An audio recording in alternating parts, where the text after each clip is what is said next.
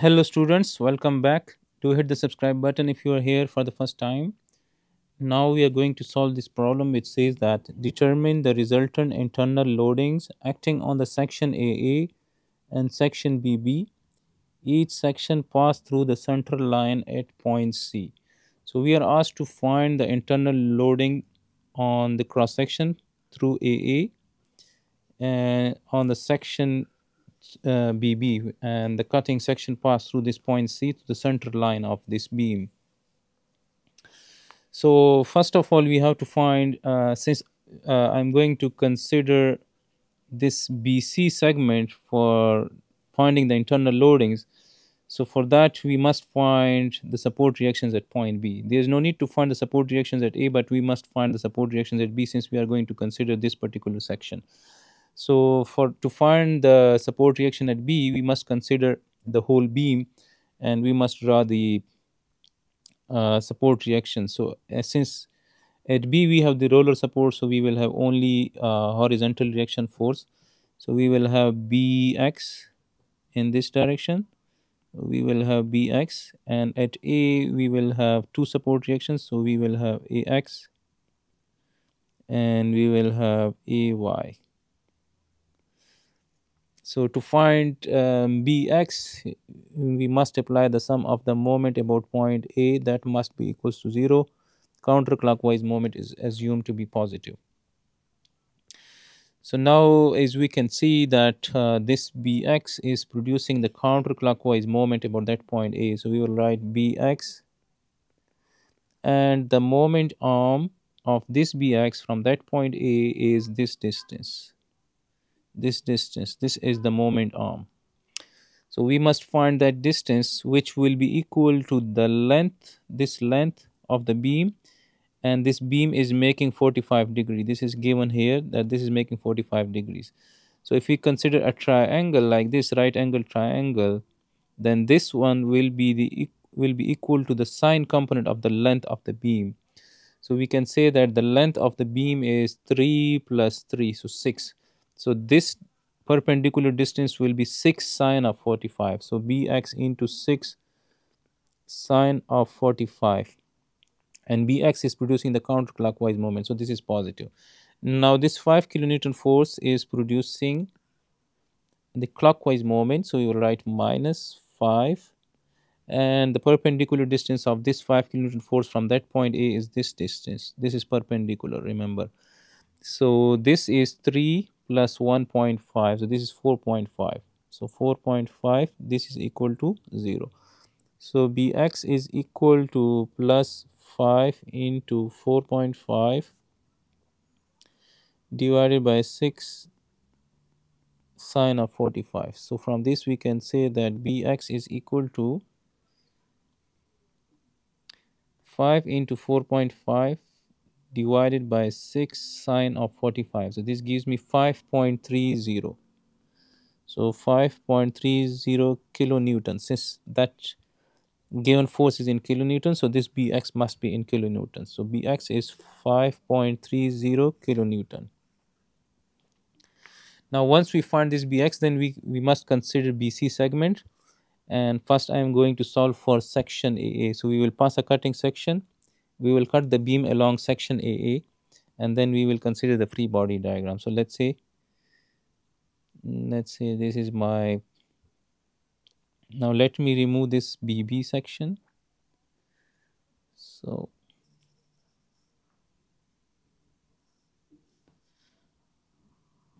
now this will be our free body diagram, and at C, this is that point C, we will have, let's say, NC, the normal internal loading NC.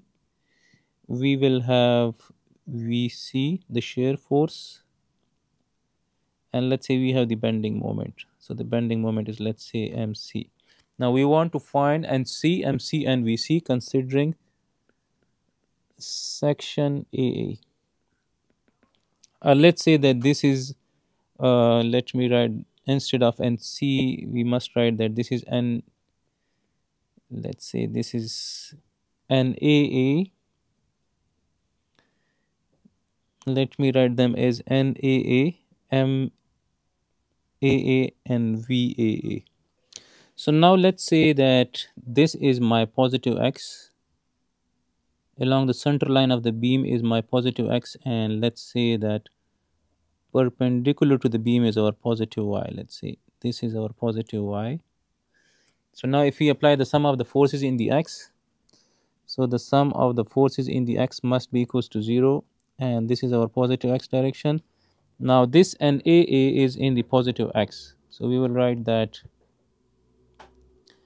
plus NA, and there is bx as well, right? So here we have that bx. Remember that at b we have that bx.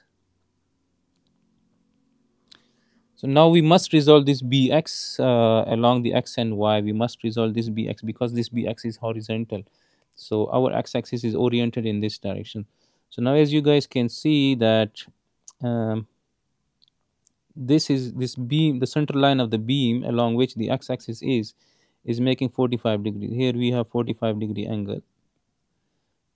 So this means that if this is horizontal, this is parallel to this line, and this x-axis is passing through the center line, then this angle is 45. So bx is making 45-degree angle here. So we can say that this is 45 degree. Now bx will have two components. Bx will have one component in this direction, and it will have one component in this direction. Let me draw it like this. This one is like this.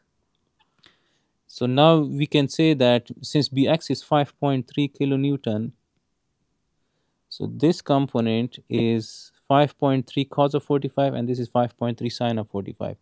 So we can say that this component is 5.3 cos of 45, and this one is 5.3 sine of 45. So now if we apply the sum of the forces in the x, that must be equals to 0. Now we have this and AA in the positive x, and this 5.3 cos of 45 in the negative x. So we will write that minus,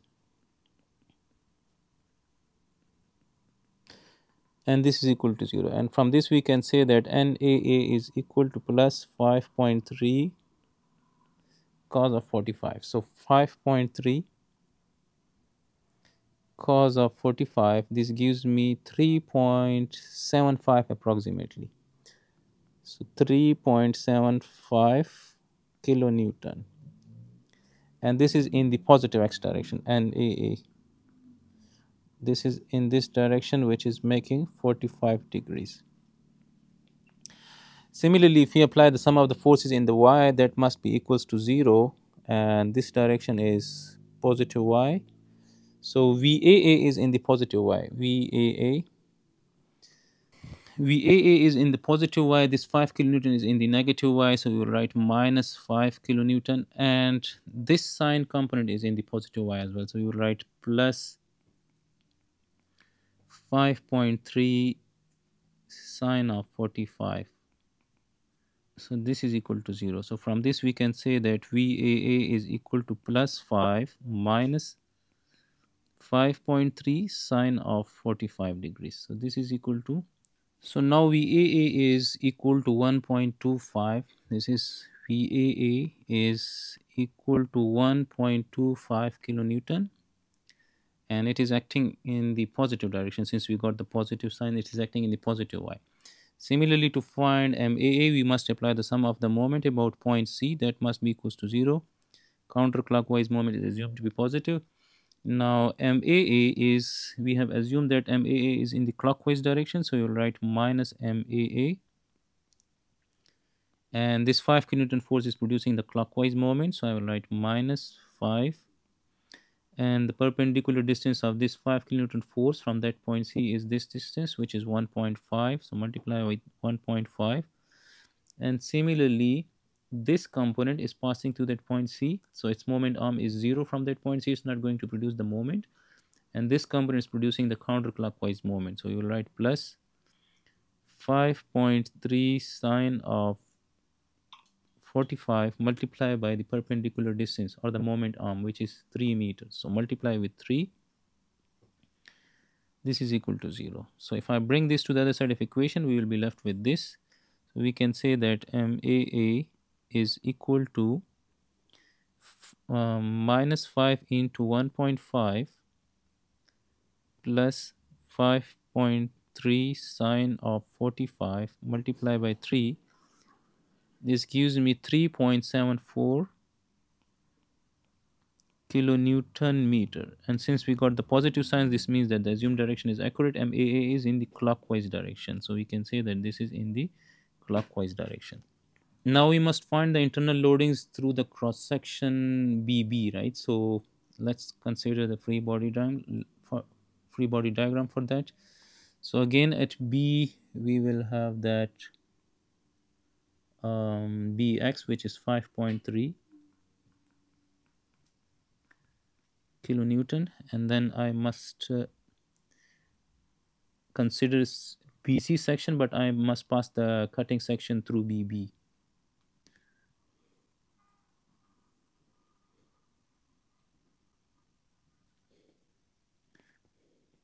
So now this is our free body diagram, and now we will have the normal force. Let's say we have NBB here.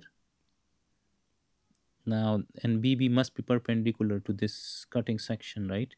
And we will have VBB. Let's say this is VBB,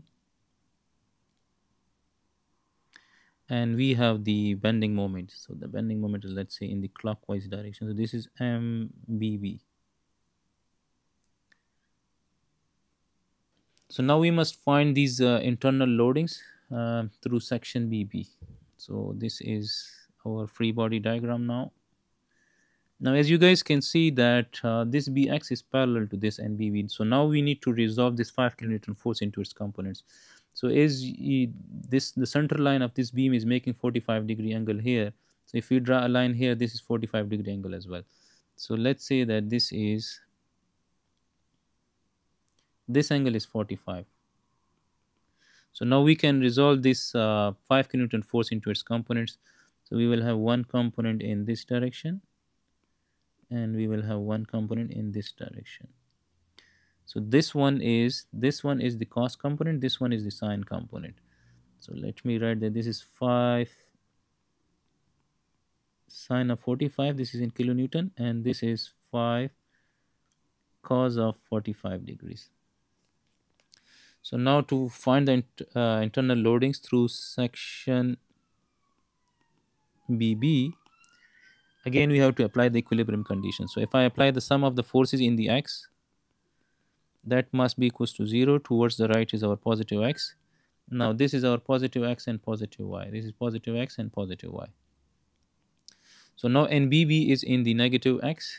So we will write minus NBB, and we have this cos component in the positive x. So you will write plus 5 cos of 45 degrees, and this Bx is in the negative x. So you will write minus 5.3. This is equal to 0. So we can say that if I bring this NBV to the other side of equation,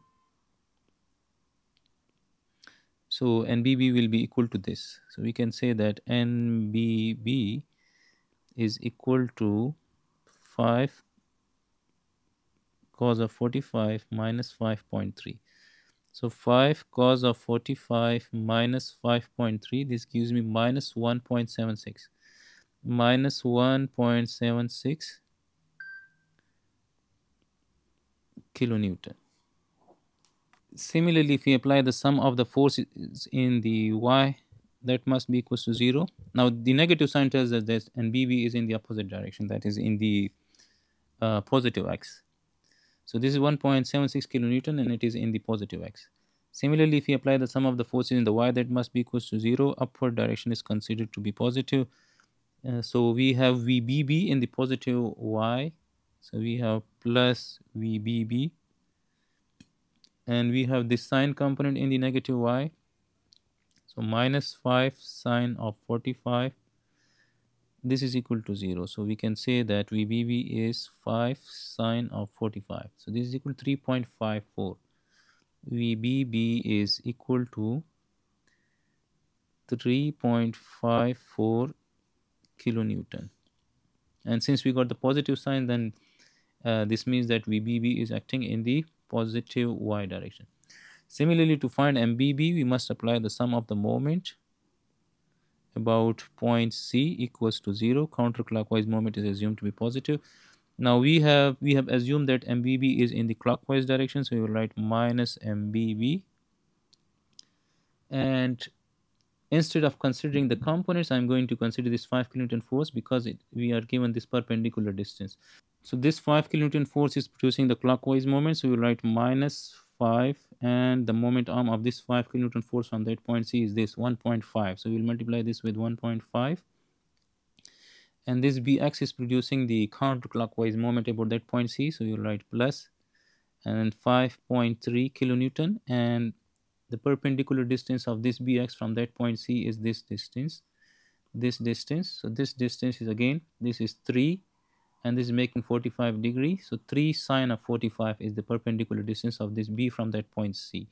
So we will write 3 sine of 45. This is equal to 0. So now if we bring this to the other side of equation, we will be left with this.